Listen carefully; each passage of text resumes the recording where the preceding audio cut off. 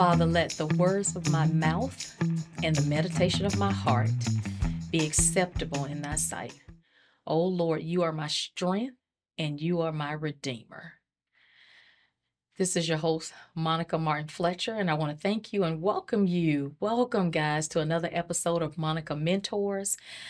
I really had to take a deep breath before we started our episodes this month. You know, sometimes you always hear the old folks used to say your trying times are your best times. And this is that month for me.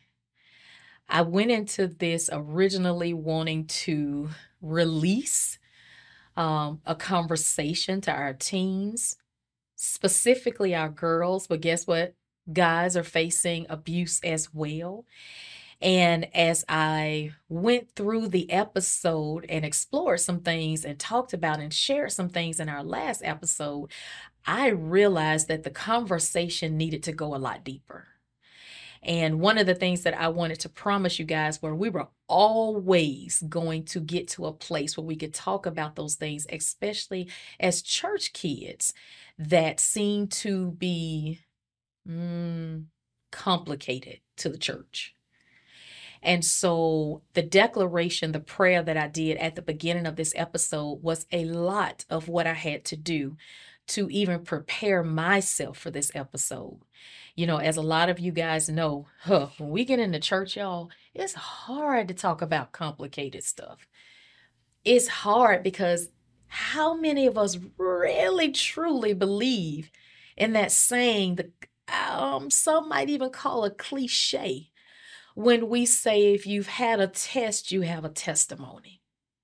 But how many of us, if we go to those deep, dark things that we had to deal with as a test, this show is going to make you understand and wonder if you are really ready to be healed from it yourself and to heal our kids from it as well.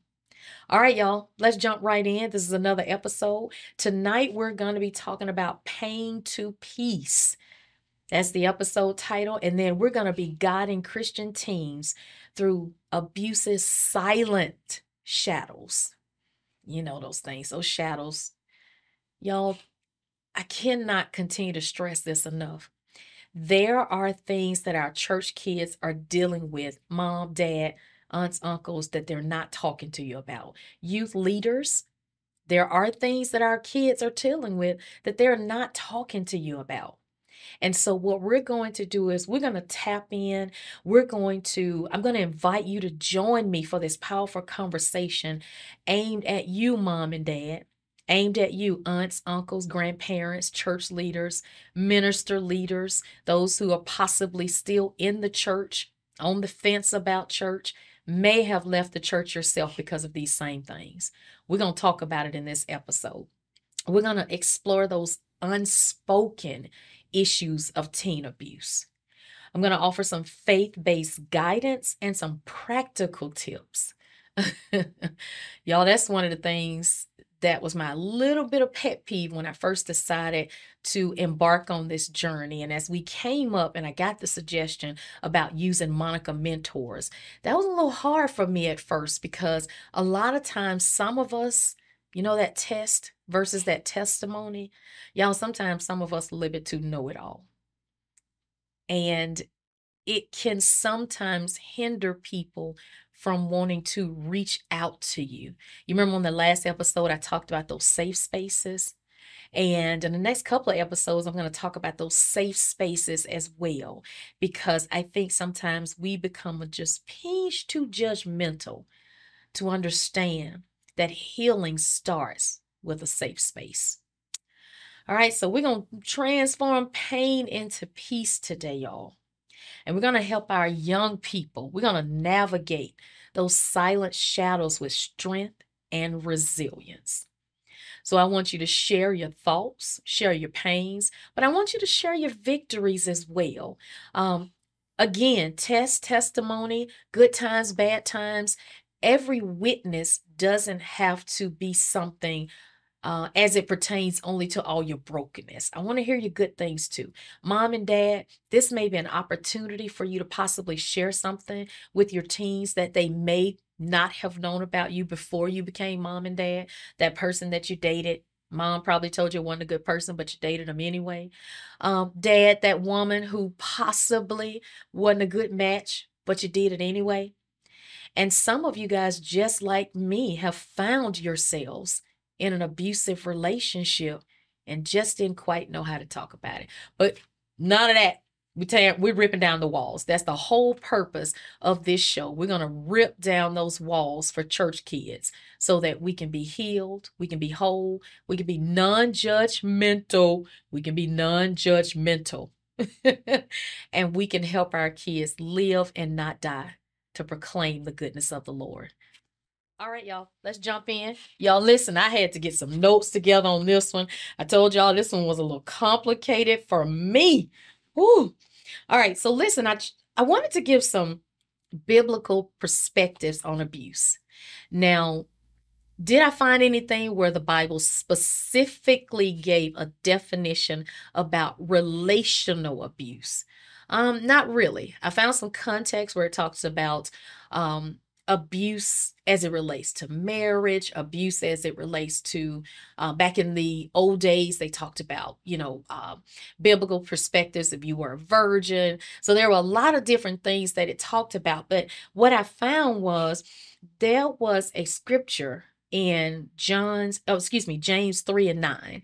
And this was from the New International Version. And what it says was, with the tongue we praise the Lord and our Father, but with it human beings, we curse people who were created in God's image. And so what my takeaway was from that, okay, God says, there's this little song I remember we used to sing when I was in church. Jesus loves all the little children of the world. Red and yellow, black and white. They are precious in his sight. Jesus loved the little children of the world. But then in that same context, if somebody makes us mad or somebody makes us angry, the same tongue we just says Jesus loved everybody, and the very next time we cuss people out. You might say something nasty about somebody or gossip about someone. And so that was the context that I found about abuse. Like, how is it that God tells us he loves all of us? And in the next tongue, we are forgetting that that person who we're standing in front of was made in his own image, just like you were made in his own image. And so I think that's a key factor to remember. If we all were made in God's image, then you don't have the right to put your hands on someone. Nobody has the right to put their hands on you. And that abuse can be verbal or physical. So not only hands, but there are certain ways that we should be mindful of how we speak to people when we're in relationship with them, especially in a dating relationship. And so, teens, one of the things that I'd like you guys to capture from this particular text is if you have someone, I know, I used to tell this joke. I used to say, listen, my dad's pet peeve was he was going to always, I don't care, y'all, I'm 50 years old. If I go home and my daddy sees that either my car is dirty or, my tire, my rim. I remember one time I went home, my rim wasn't on there. My dad was like, where's your keys? And he would put that doggone rim on my car. And so you have to get to a safe space where if you're dating someone or friends with someone or getting ready to start a relationship with someone, and if they are treating you in a way that's contrary, especially if you have parents who are treating you in a positive way, then don't be attracted to someone that does just the opposite. I have a friend that used to say, to this day, she says, well, my dad used to do all this for me, so why was I attracted to someone that does just the opposite? That's a question you may want to explore with your parents, because our parents are there to form us and groom us up in the image that God created us, like it talked about in James 3:9. So what happened that you feel it's okay to let someone treat you differently? Now, if you're in a situation where, maybe parents are in a tough situation themselves, or you're seeing things at home or you're hearing things at home, then I would invite you to seek help Pray, seek help, seek a counselor, seek an adult that you can trust, because sometimes I don't think we realize just how much power the tongue has. And the tongue is where it starts, mom and dad, in an abusive relationship. Doesn't start out physical. It typically starts out with words, and then it goes to actions, and then it goes to isolation. And so that's the first tip, mom and dad. Maybe practice some twos with your kids.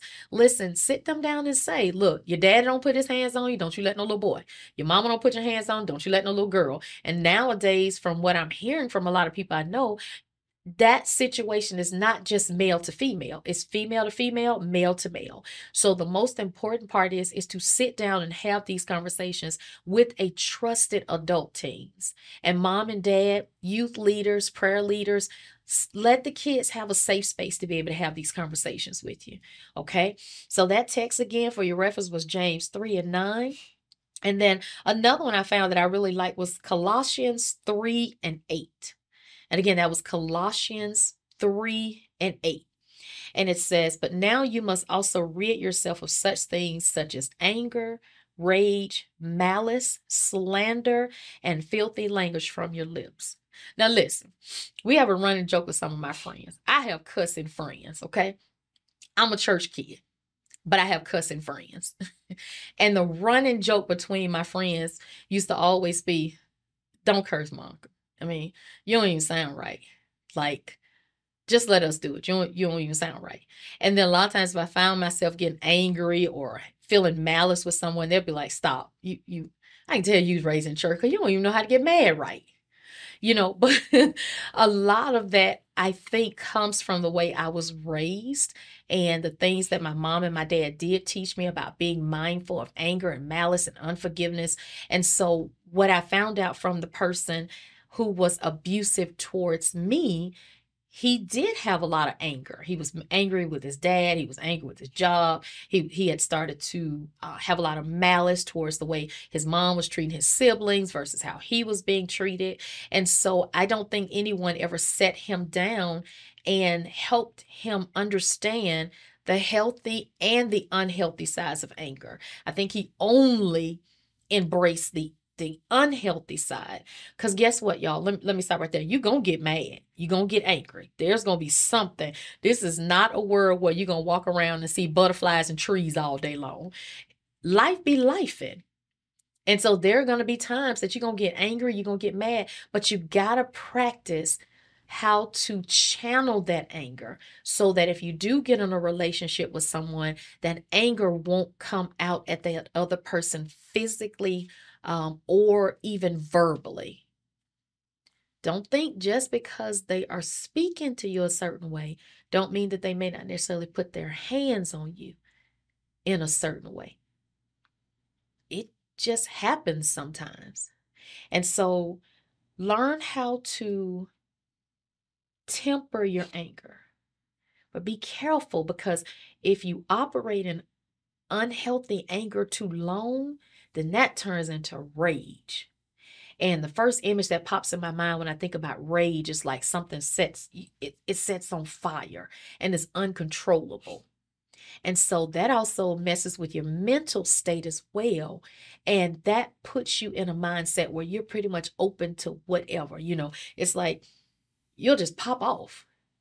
One of the things someone I know close used to say, my anger, my rage, and my language, people better be glad I do that because that keep me from hitting people in the face. No, that's not healthy. Because guess what? What if you run into you? I tell people that all the time. Have you ever thought about if you run into you?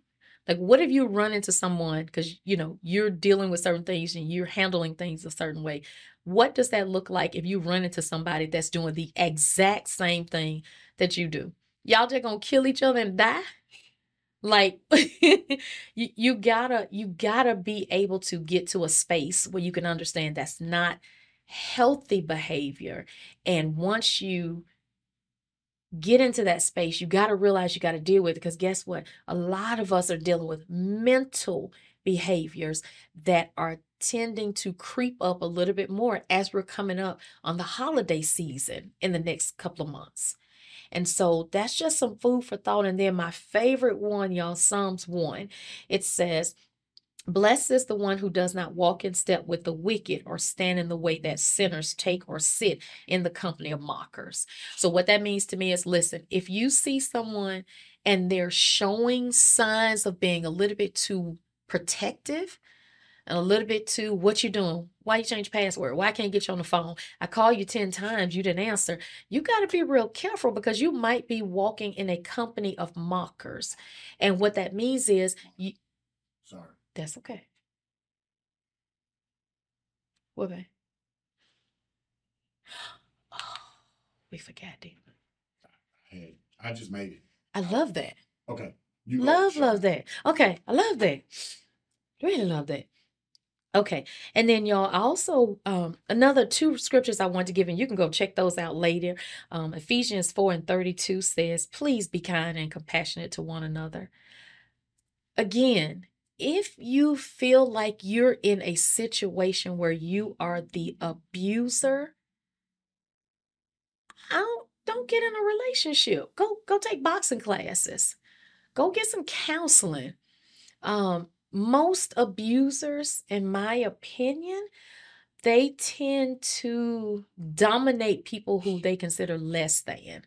So go find you a giant. Get that stuff out. Now, I don't want you to have it at all, but I'm very realistic to know people have to heal when they are ready to heal. Just like the one who is being abused. You have to heal when you're ready to heal. You have to take a look at what made you step into that situation in the first place. And I believe Ephesians 4:32 and Mark 11:25 that talks about prayer and forgiveness. I believe those are some key pivotal steps that can help you as you kind of walk out of either the process of being abused, walk out of the process of being the abuser, or guess what? Never walking into an abusive situation at all. Because one thing I can tell you, when you recognize the signs of abuse and you learn how to identify the emotional and the physical abuse in yourself and in a person, especially sometimes what you even see on social media, your life will look totally different as a person, because then I feel like you can use what's called your spiritual discernment. Now, most church kids, if you have not heard of that term, spiritual discernment, my basic definition is, a lot of people call it an unction. A lot of people call it a hunch. A lot of people say, man, this deja vu. All those things I've always called spiritual discernment. That's something that's in you that's saying, don't do that. This is not good. Maybe you should look at this situation again. Maybe that's not the right person. And so pay attention to those triggers. That's another word I've heard people use for spiritual discernment. And 9 times out of 10, the body, the mind, the spirit man, it is giving you a sign. Don't do it. Pray for them, keep it moving. Pray, keep it moving, but don't get in that doggone relationship. Okay. So, mom, dad, some of the things that you can identify if your teens are possibly being abused in person, verbally, physical, or on social media, because there's a lot of dating going on social media. You start to see their behavior change. If they only want to be with that certain person all the time, if they're used to going out with their friends, let's say they're a cheerleader or a football player, and they are pulling away from what they love, their hobbies, their grades start to drop, that could be potentially a warning sign for you parents. If you start to see unexplained injuries, you know, all the time. If they're constantly saying, oh, I stepped on something, I bumped my foot, I was doing this, pay attention to that. Unexplained injuries are probably, my opinion, because I've been in that situation, that's one of the first things I think you should kind of pay attention to. If they start to dress differently, you notice they were in shorts and, tank tops, and all of a sudden you see them in long jeans and the arms covered up, they're putting on a lot of jewelry. Pay attention to that, mom and dad. Pay attention to that, youth leaders. That is a potential sign that there has been some abuse. They avoid discussing that relationship that they're in. Now, come on now. Y'all know every new relationship we get in, we want to shout it to the world. This is my boo. This is my baby. This is my girl. This is my dude. But if they don't want to tell you anything about that person, they don't talk to their friends. They don't, because come on, teens, we don't really talk to our parents, but we going to talk to our homeboy and our homegirl about somebody we're dating. But if they tend to avoid the conversation, friends, that could potentially be a sign that there may be some abuse. And another trigger to that is if they're always making excuses, always apologizing for the person that they're dating. Oh, well, they wanted to be here, but they couldn't. And they're doing it all the time, because one thing about an abuser, they tend to want their victims to be in isolation. So they don't want to come around because they don't want you to see them. They don't want you to identify there may be something going on. They don't, they might not want you to see their mannerisms towards, your son or your daughter. And so they may stay away on purpose. And then the person who's being abused will make constant excuses why they're not being there. So that's something, friends, pay attention to that as well. I know I'm talking to mom and dads, but friends, when they come over for sleepovers, y'all going to the mall, y'all shopping, definitely pay attention to that. And then they are constantly telling the person that they're dating where they are.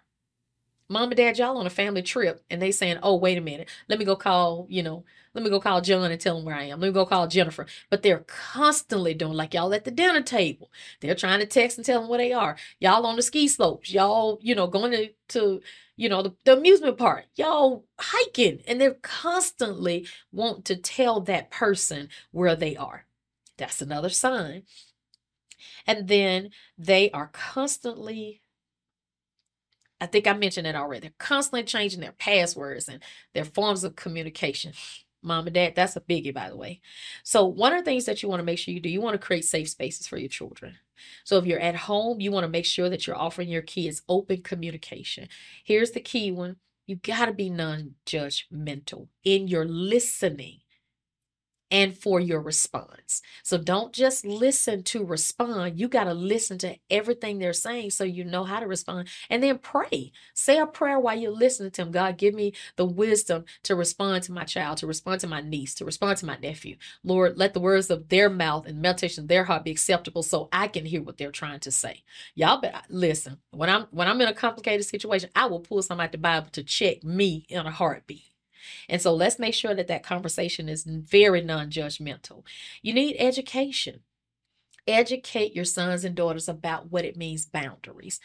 Nobody should have some little boy or some little girl hanging around them all the time. Y'all ain't married. Y'all ain't dating. This middle school, this elementary school, this high school, this college, okay? They ain't paying no bills. If they around you, them children, around your children more than you and your husband or you and your significant other, y'all, that's a problem. Teach your kids how to establish boundaries.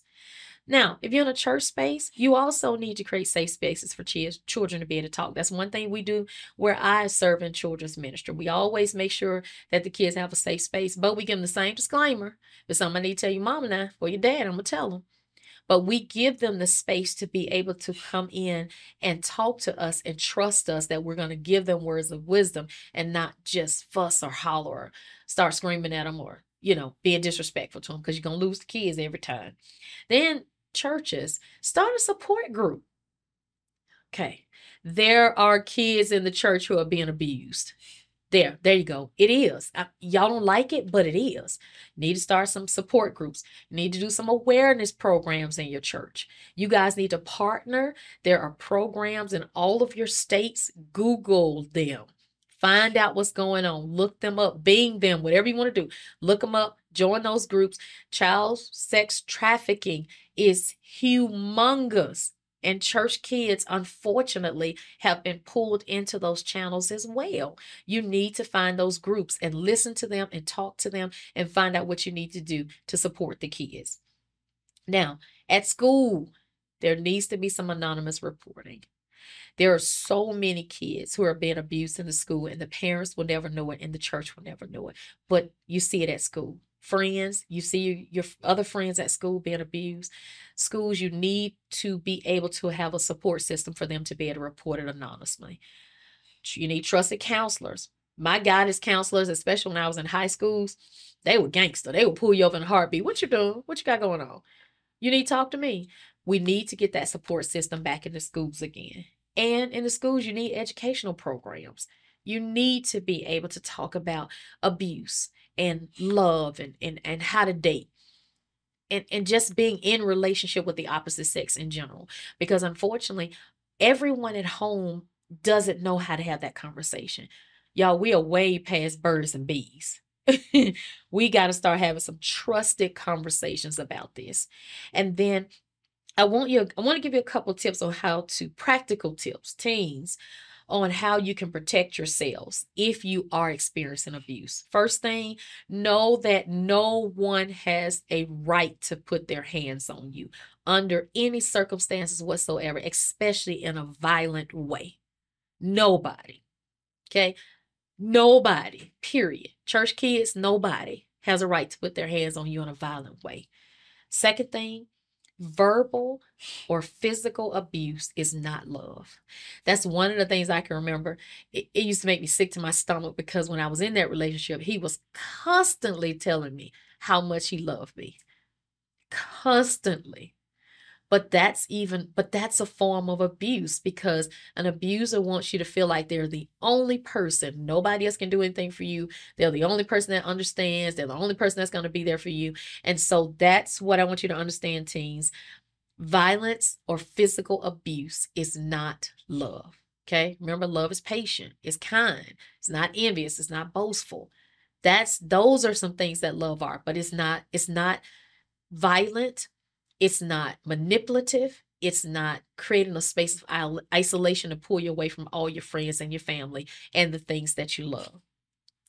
Third thing, I want you to find a trusted adult that you can talk to. Whether if you can't talk to someone at home, everybody got a favorite teacher. I mean, I guess. I feel like at church, all of us, our kids come pull us in a heartbeat. So find you a trusted adult that you can say, listen, I need to talk to you. I need help. Mom and dad, give them that space to be able to do that. And don't get upset if they go to that trusted adult before they come to you. Because if they go to a trusted adult, they will pull you into the conversation. But you need to give that buffer sometimes for the child to be able to just start the conversation and get it off their chest. Now, one of the things that I want to share with you guys, if you are not able to find a confidential adult you can speak to, there is the National Domestic Hotline, and that telephone number is 800-799-7233. Again, that's the National Domestic Violence Hotline at 800-799-7233. All right. And before I close this show out, guys, I want to give you a call to action. I want you to go back and share this video with every young person that you know. I want you to share this with every parent, every aunt, every uncle, every grandparent, great grandparent, your pastors, your church leaders, your elders, your ministers. I want you to share this with everybody, y'all, because there are church kids who are in this situation, whether they're in a relationship with male to female, female to male, male to male, female to female. This situation is out there, guys, and it's getting worse because we have not taken the time to create any safe spaces in our churches, our homes, and our community centers for them to be able to approach us. Remember, now is the time for the saints to rise up to possess the kingdom. Now is the time for us to be the head and not the tail. Always above and never beneath. But how can we do that if we won't have a conversation about the critical things that our young people are dealing with today? And so my call to action to you is you deserve to be treated with kindness, teenager, college student. You deserve to be treated with tenderness. You deserve to be in a healthy relationship. And if that relationship doesn't feel healthy, then I want you to get out of it. And you need to prioritize your well-being. And I want you to say right now, I am ending this abusive relationship right now. Isaiah 41:10 tells us, do not fear before God is with us. And so, no matter what it feels like today, trust me, God will strengthen you and He will help you and He will uphold you to get out of that situation. All right, y'all, this is another episode of Monica Mentors. Let me know what you think about the show. Give me some feedback. I want you to share this. I want you to like it. I want you to just let this flow all over every social media channel that you have. Let's get this conversation started. Let's get this topic moving internationally. Let's get this going on college campuses. And more importantly, just remember, no one has the right to put their hands on you in a violent way. All right, y'all, be blessed. I'll talk to you next time.